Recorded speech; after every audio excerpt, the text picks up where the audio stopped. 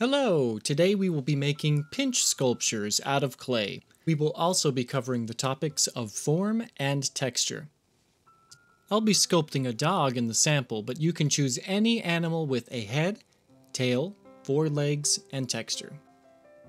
I'm setting up my table with a thin piece of paper. I've also got a small bowl of water with only a tiny bit, a finger width of water at the very bottom. I'm starting with a lump of modeling clay. And the very first thing we're going to do is to roll it into a ball using our hands. Don't use the table or the paper on the table because that will suck the moisture out of the clay. We want to handle the clay as little as possible because it will dry out the more that you handle it.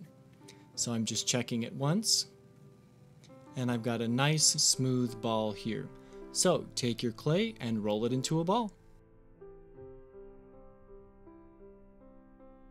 Next, we're going to gently pinch out the amount of clay we will need for the head of our animal. We're not separating it into a separate ball, we're just gently pinching the amount of clay that we will need to make the head. And that's about enough here. And remember, we're not making any small details like the face or the eyes or texture right now. We'll be adding those later. We're just getting the simple shapes to begin. As you work with clay, sometimes small cracks or bumps form. Just gently smooth them out as you go, with your thumbs, fingers, or small tools. Remember, shape and smooth as you go. Next, we'll be forming the legs. You can use your fingers for this or small tools. To start, pinch out enough clay that you'll need for all 4 legs at once. Do this by turning your animal upside down and pinching out the clay you'll need for all 4 legs. Then, taking your finger or a small tool, divide that amount of clay in half. Then divide that in half again, and you can start to form the 4 legs, and they will all be the same size because you divided in half and divided in half again, which gives you 4 equal parts. 1, 2, 3, and 4. We're not making perfectly formed legs at this point. We're just getting the clay in the right place so that when we do shape and smooth, it will already be in the right place ready to go. Now, notice the size of the legs and the neck. They are short and stubby. There's nothing here that's long and skinny like a pencil. Even if you're making a giraffe's neck or a mermaid tail, you want to make sure that it stays short and stubby. If you make it too long or too skinny, it's just going to break off. That's just what happens to clay when you put it in the kiln. It becomes brittle and pieces break off. Remember, short and stubby. This next section I like to call shaping and smoothing. That's where you look around, you're looking for cracks or bumps or unevenness in your clay, and you're using your fingertips or small tools and you're gently smoothing out any cracks or bumps as you find them, and you are also shaping as you go. Here I'm switching to a clay tool. This is actually a pencil if you can't recognize it. I'm using a pencil so that you can see, even if you don't have clay tools at all at home or at school, there's always an object that you can find nearby that can work as a clay tool. In this case, I'm using a pencil. I like that it has a point. I like that it has a rounded area toward the top that allows me to roll the pencil around each leg. Now, you're not going to want to use this as an actual pencil when you're done because it will gum up your pencil sharpeners. But you can use it as a clay tool permanently. Just save it in a box somewhere. Please note that I'm not making the legs very skinny. I'm keeping them short and stubby so that they will not break off. If you do have an accident later where a piece breaks off after it's been fired, it can be glued on, but glue is not always available, so I wouldn't count on that. Next, I will be shaping the snout. The snout is the part of the animal that comes forward, so that includes the nose and the mouth. I'm not adding the nose and mouth details, I'm just pulling a little bit forward to form the snout. Next, I'll be forming the tail. I'm pinching in the back of the animal, and I'm pulling out gently to form a tail. You can pause this video at any time, by the way, if you need to work on a step. Now, if you get any cracks in your animal that are too deep to just smooth out with your finger, or if it's getting too dry that you can't work with it properly anymore, pieces are starting to come off, this is what you need to do. You take your fingertips and you gently dip into the water, just barely on your fingertips, and you can use that to smooth out those cracks and bumps. Be very careful not to get your clay sculpture too wet, or it will just turn to mush, and that is not a good idea for your sculpture. Next, the face details. I'm using a pencil tip, starting to form the ears here. This is the very start of adding details. I'm not getting super detailed. Still, I'm pulling aside clay that I need for the parts of the face. Pinching out an ear. I'll come back to those ears later. Just getting the clay that I need.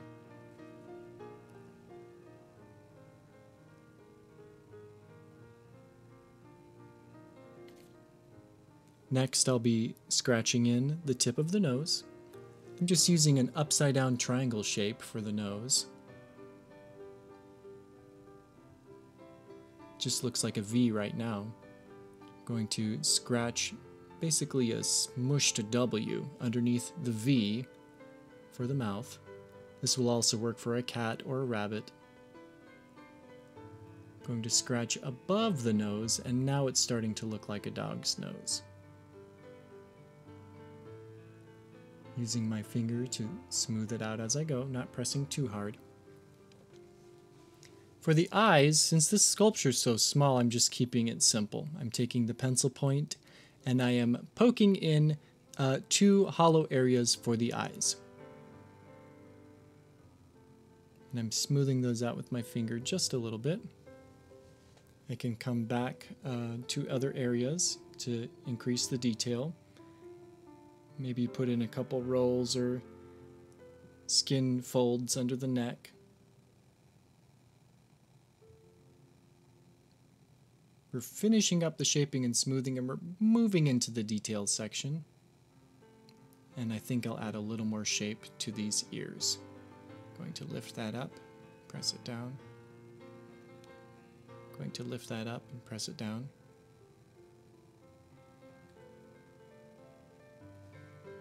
This next small section is if you are doing a dog or a cat or a similar animal that has paws instead of hooves or other type of feet. So if you're doing a horse or a pig, this section isn't for you. I'm taking my pencil tool and I'm cutting away in between each of the toes. Then I'm pinching it back together gently and smoothing it out. If you're doing a different type of animal, you can come up with a different solution on how to do your feet details.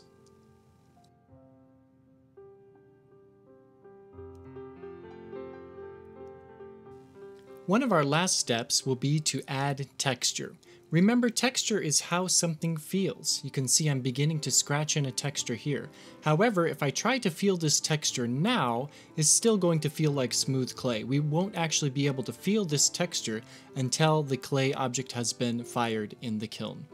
So as you can see, I'm using a tool with a scratch tip. A pencil has a very small tip and works great for scratching. Other tools like paper clips and things with a small tip work well as well. And think about the direction that you want the fur to go, or the direction you want the scales to go. And think about the sides of the animal, the legs, things where you might be able to feel something different. In the case of the dog, it's all mostly going to be wispy fur. I'm drawing fur in the shape in the direction that I think the fur will be going. So I'm having it go to the back of the animal and down the legs, to the back of the tail. These will be directions that I'll be choosing for the dog fur. If you're doing scales, you can do a C shape, a C turned to its side, repeated over and over to make scales for a dinosaur. For a turtle, you can do repeated, sort of like rounded rectangles on the top. You can do a repeated pattern to create a turtle shell pattern. Other types of animal with fur, you can use some tips that you see here for the fur. Lots of things that you can do with detail, with texture, and texture makes a big difference. You add it at the very end because if you handle your animal after you put the texture on it. The texture will just get smashed out, start to flatten out. You can do a little bit of shaping and smoothing left if you need to, but then you have to go up and back and touch up some texture in that area. Adding some texture to the nose, just a few scratches on the face to show that the face also has texture. You don't want to put too much texture on the face because then your details that you added in the face might start to get lost a little bit.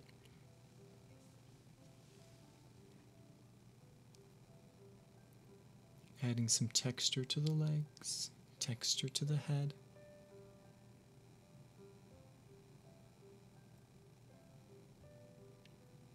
And texture to the tail.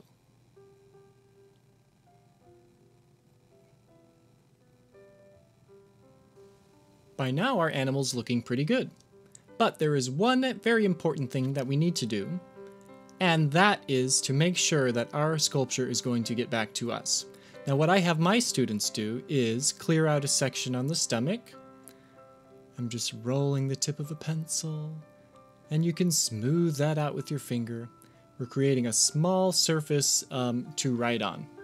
Now for my students, we're going to have them write their initials, the first letter of their first name and the first letter of their last name. You use a very small tip to do this. You kind of scratch it out and you can smooth it a tiny bit with your finger. Now, the reason why we are putting our initials on here, or some other identifying code that you and your teacher know, is so that your clay piece can get back to you. Because as much as you think that, oh, I made the most perfect dog and of course I'll remember which one's mine, there's always 4 or 5 students who cannot remember which clay piece belongs to them.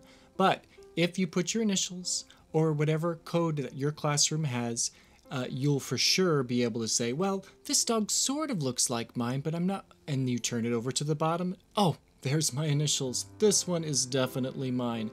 So do not forget this step. This is a very important step.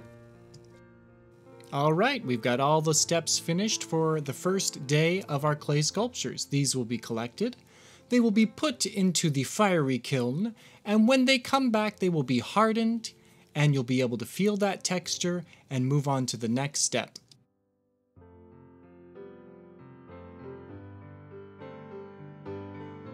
Okay, welcome back. Your clay objects have been fired, they've been taken out of the kiln, and they are now a lot more hard like stone, but they're more breakable than stone, so do not drop them.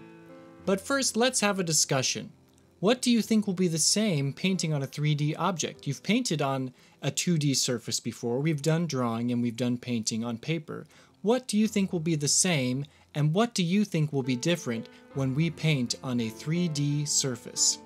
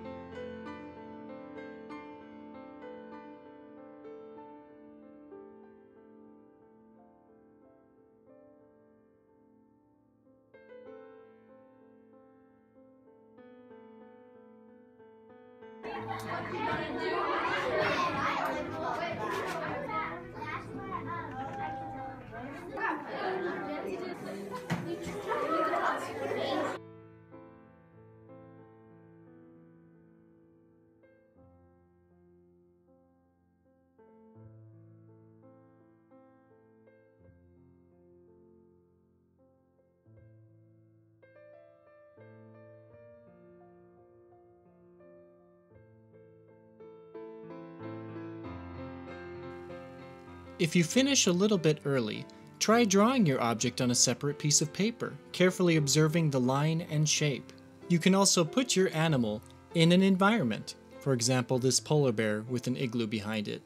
If you have even more time, make your object look 3D by adding form, fading from dark to light to create the shadows.